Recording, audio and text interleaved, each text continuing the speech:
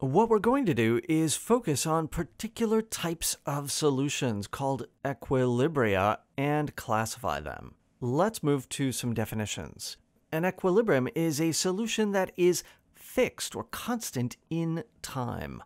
So in the continuous time dynamical system, dx equals f of x, a point x equals a is an equilibrium if f of a, the right-hand side, evaluated at the equilibrium is 0. That's a little bit different than what happens in discrete time, where if ex equals f of x, then x equals a is an equilibrium, a fixed solution, if f of a equals a. Now be very careful about this. These conditions are really different depending on whether you are in continuous or discrete time, but it's the same phenomenon in both cases. An equilibrium is a constant solution. Now, any given system can have multiple equilibria or none at all. Let's look at a few examples. In continuous time, consider dx equals sine of x. Where are the equilibria? It's where sine of x vanishes, and that happens at all integer multiples of pi. That means there are infinitely many equilibria in this continuous time system. But let's consider the discrete time analog, ex equals sine of x. Now we need to solve x equals sine of x, and that has but one solution, at x equals 0. That is the only equilibrium in this system. Okay, let's consider a different system. Let's look at dx equals 3x minus x squared minus 2. To find the equilibria there, we set the right-hand side equal to 0. I can factor that as x minus 1 times x minus 2. That means we have equilibria at x equals 1 and x equals 2. Now, if I convert that to a discrete time system and consider ex equals 3x minus x squared minus 2, let's see, I can't factor that so easily. So I'm going to use the quadratic formula to solve x equals 3x minus x squared minus 2, and I get nothing. I get nothing. There are no solutions to that quadratic, and there's no equilibria. Now, wait a minute. What do I mean there's no solutions? There are always solutions to quadratic equations. The quadratic formula gives that. It's just in this case, they are not real solutions. They're complex. But don't we care about complex equilibria? Are there such things as imaginary equilibria? No, not in applied dynamical systems. Mathematicians do often care about complex valued dynamical systems, but that's not where we're going. It's kind of cool. It's very beautiful, but it's not what we care about in the real world. So no complex valued equilibria. Okay, let's move on to a simple example in continuous time.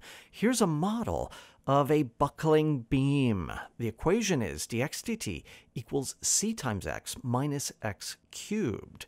Here, x corresponds to the deflection in the center of a beam that's being squeezed or loaded with a force that is some positive constant, capital C. Given this model, let's solve for the equilibria. dx dt is cx minus x cubed. Set that equal to 0. Solve that. Well, there's one solution at x equals 0. That's an equilibrium. There's another solution at x equals square root of c. That's an equilibrium. And there is one final solution at x equals minus square root of c. So this model has 3 equilibria. But what do they mean? What do they represent? Well, let's think. This is a model for a beam that is buckling under some force, some load, and we've got these 3 equilibria. The equilibrium at 0 means that there is no deflection. It's not buckling at all. It's as if we're squeezing this beam and it's just not bending. Okay, what do the equilibria at plus or minus square root of c represent? That represents some deformation, some buckling in the beam, and the 2 different equilibria of equal and opposite signs means you're either buckling to the left or you're buckling to the right.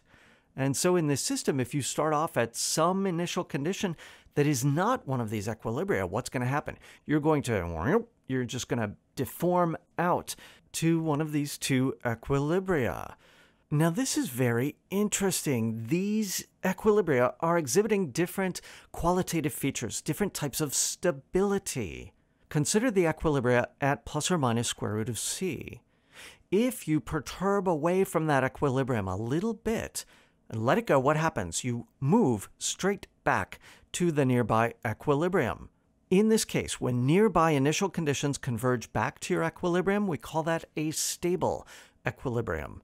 On the other hand, at x equals 0, that's an equilibrium. If you start there, you stay there. But if you perturb away from it, however slightly, you very rapidly rush away from it. You diverge away from that equilibrium long term. Such an equilibrium is called an unstable equilibrium. And this dichotomy between stable and unstable is going to animate the rest of this volume. Now, you have to be a little bit careful because this definition of stability it's pretty imprecise. It's kind of loose and qualitative. We're going to be able to be much more specific in future volumes. But even in this volume, it's not enough to say that every equilibrium is either stable or unstable. There are degenerate equilibria, which are neither. To see this in action, let's turn to linear systems. So in the continuous time case, we have dx equals lambda x, where lambda is a constant.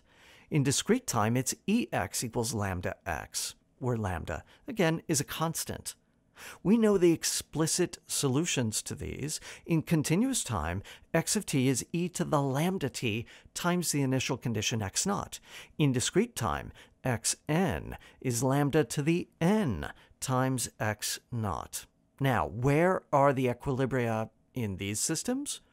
Well, in continuous time, setting the right-hand side equal to 0, the only solution is x equals 0, assuming that lambda is not 0. Whereas in discrete time, the only solution to ex equals lambda x equals x is, again, x equals 0, assuming that lambda is not equal to 1. Now, let's analyze the stabilities of these equilibria at 0 in continuous and discrete time.